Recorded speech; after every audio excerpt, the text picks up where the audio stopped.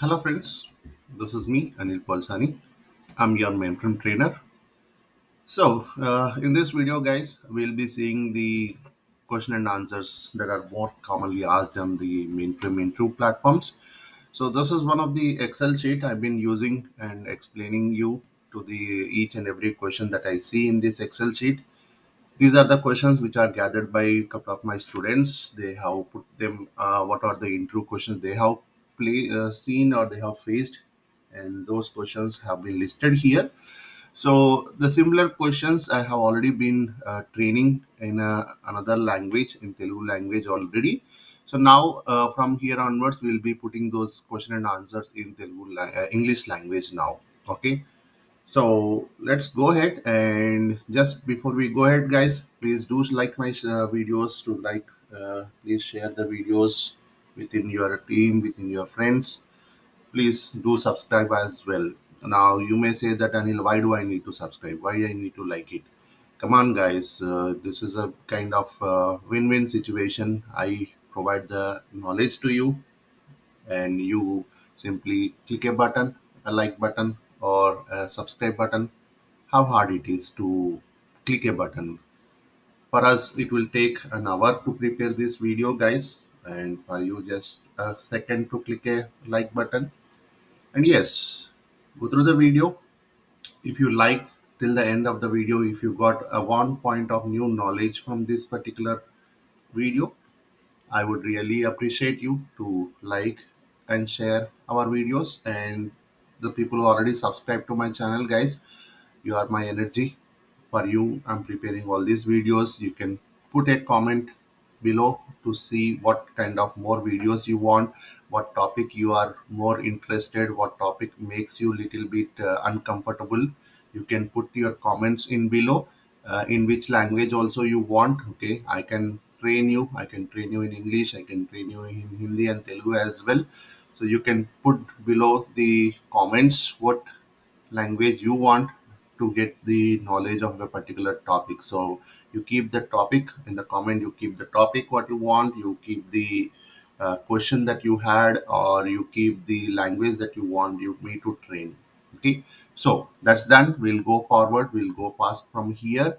So this questions, guys, I already told you these are already covered in Telugu language. So the people who are already in Telugu, guys, to understand, go and watch that videos. But to answer in interview, you need to watch this video as well. In the interview, you need to give the answers in English, not in Telugu. Okay, so those videos are only for understanding, guys. These videos are for the sake of presentation in the interview.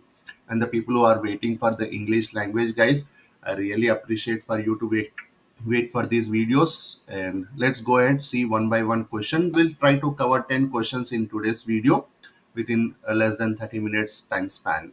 So first question is the first particular couple of questions, guys, like almost 30 to 40 questions are related to COBOL plus DB2 modules.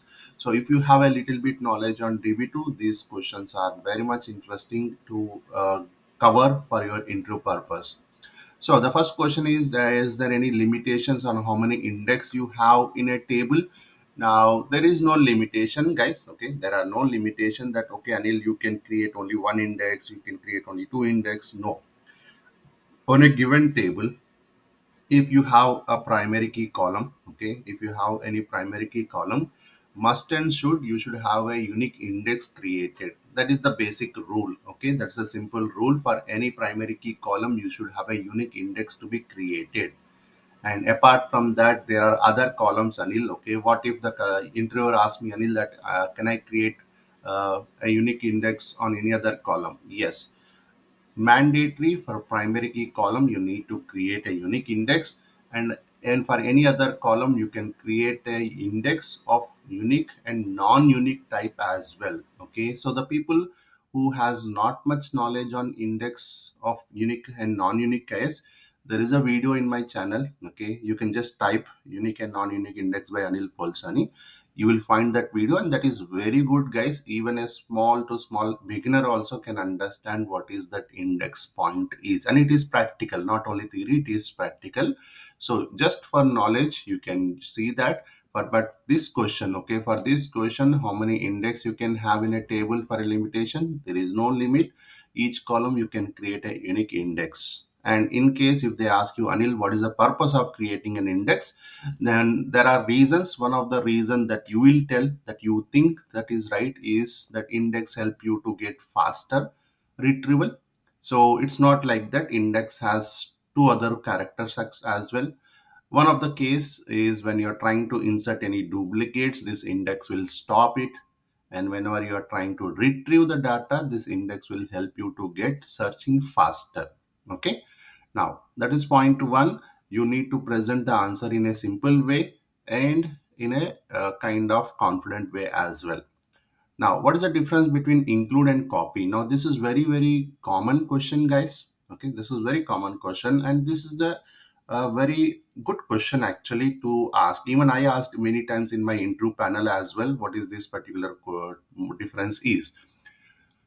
So basically, in a single sentence, if you want to tell, you can say that include is used to copy the table layout, what we call it as a decalgen, and copy statement is used for the sake of copy books. So if it is a table copy book, we'll be using include statements to put it in the program, and for it is a file copy book or any other COBOL related code copy book, then we'll be using copy statement to include it. Now, there is another difference. Anil, why you need an include? Okay, I can use only copy, right? I can use only copy. No, basically no. There is a point where we talk about the pre-compilation topic. Okay, so the table related copybooks must be available in the pre-compilation step. This copy word is a COBOL, which will go in compilation step. Now, what is pre-compilation? What is compilation? That is the basic knowledge, guys. I assume that you already know what is pre-compilation and compilation. If you don't have that point, in one of my video, there is a concept of compilation story, pre-compilation story is there. Check that video, you'll get a kind of knowledge. Then only this answer is very reliable answer for your interview purpose.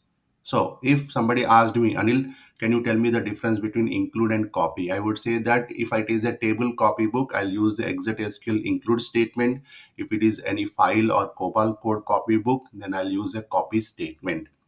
In pre-compilation process, the include statements, the copybook of decalgen will be expanding during pre-compilation, whereas the copy statement copybooks are expanded during compilation process. That is the answer for this question. Now, next one, how do we pass data from one program to another program? Now, this is very much a known question. Okay, this is not a DB2 question. I would say this is a COBOL question.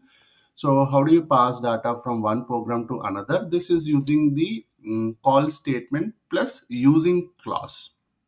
Again, call statement is not passing data, guys. Call statement is used to pass the control to the program to program. Now, while passing the control through call statement, we'll be using the concept of using clause, and we will mention what variable has to be passed, what data has to be passed. So in that, there is a types like you have call by reference, call by content. Now in here, one data type order processing. Okay, I think this is the answer. Okay, this is the second question here. Is the data type and order of passing the data to the called program can be different or not? Now here it is asking that if I am passing some data from main program to sub program, the data types should be same, and the data's variable sequence like ABC should be the same sequence in the sub program. So the answer is very simple. For data type, yes, you can have same, you can have different as well. For data type, it's okay. You can have it. I'm not telling you should code it. Generally, we don't do it. Generally, what happens in the project, what are the data variables we are passing from main program, the same thing we will catch it in the sub program as it is. That is the general scenario. But as per the question point, okay, as per the question point, if somebody asks me, Anil, can I have different data types in main program and sub-program variables? I would say yes, you can do it. Okay, you can do it, and maybe there will be no compilation error. Okay, compilations, there will be no error. But if you are passing any bad data, such things that may cause some problem. So while coding, you can code and your syntax will not be any mistake. But when you're passing the data, if you're passing any bad data, this different data type will not be working for you. Second thing, order of passing the data. Now it should be same. That means if main program is passing the values ABC, the sub program also should receive the data values in ABC sequence only. That is not going to be different. It should be same. Data type, yes, can have different, but you may find some issues. Second, data passing sequence. No, you cannot have in different sequence. Now, let's go to the fifth question here.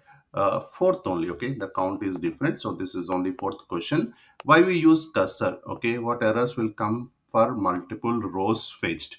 Now, again, this is a very general question and very common question in any of your interview, guys, related to cursor topic. So you please be very careful with this topic. Be prepared and go. Don't go blindly into the interview, guys. You need the job. Okay, there are not many openings. Okay, the recession is still is on, and if you doesn't know what is recession, guys, then you are in the, like, you are living alone in the world. So the recession is there, guys. It's not like the earlier 2008 and 2009 recession, or 2019 or 20 pandemic recession, guys. This is a special kind of recession that is running on. So be very careful. You may not get many calls on any technology, not only mainframe, any technology. There is not many openings, guys. So you'll be getting couple of interview calls. You should be getting selected in that. So please prepare and go. Okay, I'll create another video for about the recession story one more time. I already did one recession story in 2022. I'll create another recession story which is currently running in the market. So that also will help you to understand how the market is for mainframe or any other technology. Now, if for this question, why we use cursor, Anil? Okay, cursors are used itself to get multiple rows. Okay, to get multiple rows from a particular table in COBOL program. Now, what are the errors will come for a multiple row fetch? Now, if it is, see here, this question is little bit small, written incorrectly or incompletely. So if I use select query, that's what the question is. If I use select query, what error will come for multiple row fetch? That is the question. So the answer is SQL code minus 811.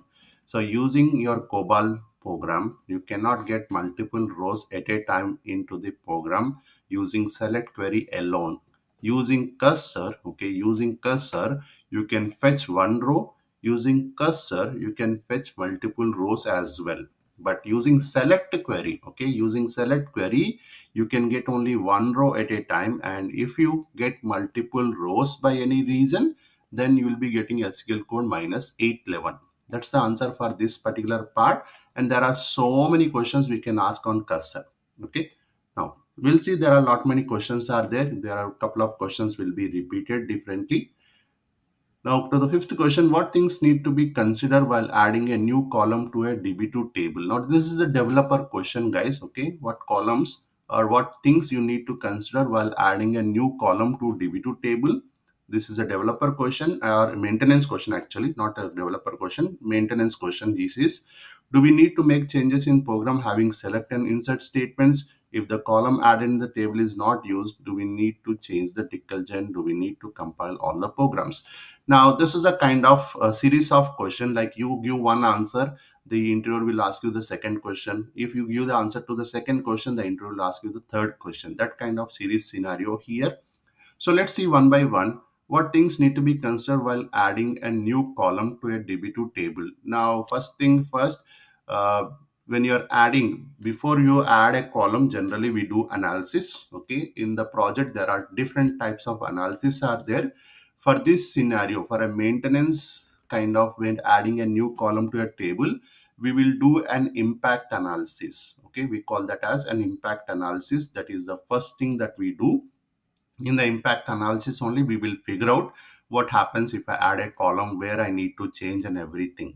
Now, in this case, what we do is we will raise a request, okay, to add a column. We will raise a request to the DBA. We will mention that this is the column that I need, this is the data type I need, and the particular constraint, okay, whether it is a not null or with the default, what constraint you want, you can tell to the admin there.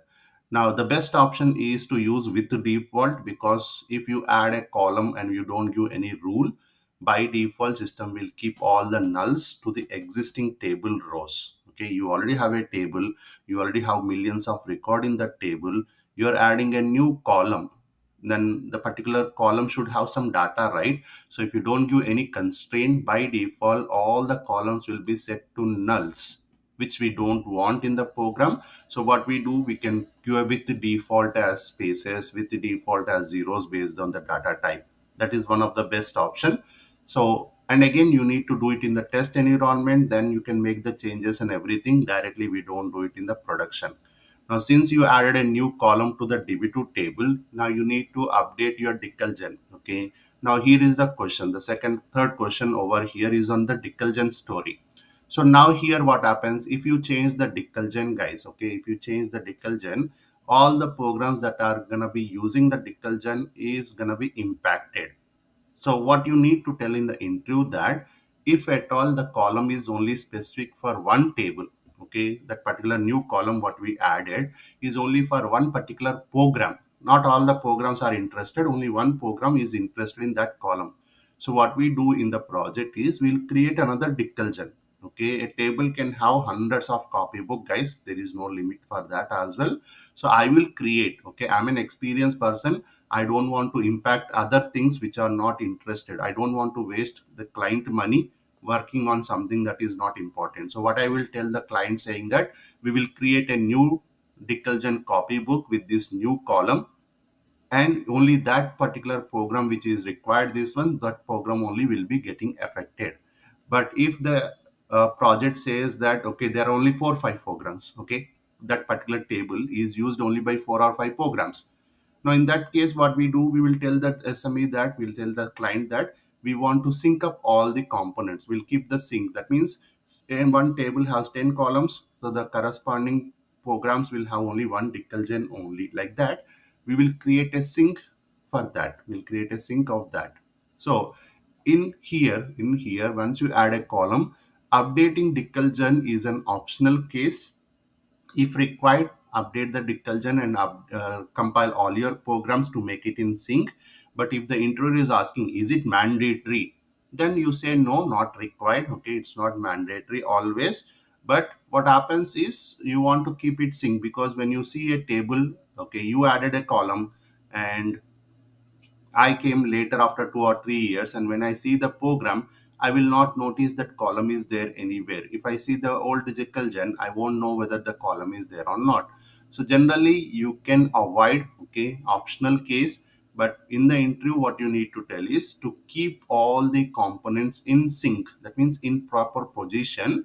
You will tell the interviewer that you will change the decalgen, you will compile all your programs, and basically in this column, okay, if this column needs in any select query, you're going to change that program. If this column has to be inserted through program, then that particular program also will be getting changes. So as in case if a new column is added, it's not mandatory to change everything. That is the first answer, but you will tell that anything that is affecting will be getting changed. And if we want to keep every component, every program in sync, I will compile, I will change the programs, I will update the decalgen, and I will compile all the programs to make everything in sync. That's what you need to tell. Now, the next question is, what is the load module mismatch error code? Now, this is a simple SQL code question, that is SQL code minus 818. And in the interview, if they ask you the second question after this question, they may ask you, Anil, have you faced, okay, Anil, have you faced any 818 in your project experience? I would say no, okay, in my 12 years experience, in the way which I have worked, in the environments where I have worked, in a complexity which I have seen, I never got that 818 in my life. Okay, in my training system also we tried many times, but in reality it is a very very very rare case to get minus 818. So in the interview I will say that I never seen 818 in my project experience. If they say that, Anil, okay, you did not see, I saw, I got minus 818, how you will solve it? 818 is because of load module mismatch with the packages or DBRMs. So the only solution is you do the pre-compilation and bind one more time. That is the solution there. So 818 not practical in project. Theoretically, in true purpose, you just learn one or two times. Now, the next question is, if a newly defined field has null values, what need to be done? Now, obviously, you need to go for a program to update those data. Okay, like here we added a column, right? Just now I told you we added a new column. So when we add a new column, if you don't give any constraint, by default, system will add nulls to all the rows. A million rows are there, so it will add all the null values to the million rows. So what need to be done now? This is not we gonna decide. Okay, we are not gonna decide that, because what value should come to that column, okay, is a business rule. Okay, some conditions should match, then only value should be there, like that. If suppose the interviewer say that, Anil, I want to keep 1 2 3 in this column, okay, randomly I want to keep 1 2 3 in this column, then the best way was, like I said, right, while defining the column itself, we will give with default 1 2 3. That is the best way to keep. But interviewer say that, no, Anil, I already have nulls. While creating the column, we did not use any with the default. The null is already there. Now what you do? So there are a couple of ways. One of the best way is create a load file. Okay, load file in the sense load unload jobs will be there. Create a load file with the 1 2 3 data in this particular column positions, and then load the data at once. So that is the best way to do it. If they ask you, Anil, I don't know how to do load unload, what is the other option? So there are other option by using the COBOL DB2 program as well. You can make an updating all the columns with the 1 2 3. Anil, can I write an update query in a tool? No, you cannot do like that, because table data are very high in count. Your query will not run in spoofy tool for such a long time. So it won't run. You need to write a COBOL DB2 program, or you need to use the load process. Recommended is load process. If you still doesn't know, Anil, I don't know what is load unload case, start learning that. Every project, every application will do load unload. Even you are a developer or you are in a support and maintenance project, we do load unload regularly. So that is the learning training thing. If you don't know, start learning that. So here is the question: if newly defined fields has null, what to do? Either you go for load process or you write a COBOL DB2 program. Now, can we create Dickelgen with a different name? Yes, if only one program. So same thing here. Okay, I already explained here that if you are adding a column and it is only affecting one program, and other programs you don't want to mess up, or you don't want to work on them, can I create a different Dickelgen? Yes, you can create. Dickelgens are not any particular naming standards. It is as per your project. You can create as many copybooks for a single table with a different name, and you can use that only in that single program where you want to use it, and compile only that program. So this is a kind of similar question from here to here, and it's only adding a new column. Now, the last question what I have here is, can we use Dickelgen with copy statement? I would, like I said, okay, if they doesn't know about pre-compilation, you doesn't know the answer, guys. But I would say if you already have a pre-compilation knowledge, you know the answer, that we cannot use table copybooks using copy statement. Okay, you cannot use a table copybook using copy statement. You need to use it in include statement. That is point one. And the second question, can we code host variables in working storage section? This is very good question, and this is true. Yes, yes, you can code the variables directly in working storage section. If you don't want to use a copybook or include statement for your table copybooks, okay, if you don't want to use an include statement, guys, you can use those host variable directly defined in working storage section. That also is a very good technique to use in the program. So anyway, so these are the questions, guys. Before you leave me here, before you close this video, there are other videos that are coming in lineup for this English module for all the questions. Okay, there are tons of questions here, which each video will cover 10 questions there. Some of the COBOL questions, some are COBOL DB2 questions, some are little bit repeated also, guys. But it's okay. One or two times if you repeat, don't scold me. Please, if you have understood a little bit, if you have got at least one point of new knowledge, okay, not many, if you got one knowledge from this question from me, then this video does deserves a like. If you have any questions that you want to ask, put it in the comment. I'll add it in this Excel sheet and I'll explain to you in English only, right? So please do subscribe to the channel, and already subscribed people, guys, I really like you. Thanks for your time, and we'll catch up in the next video.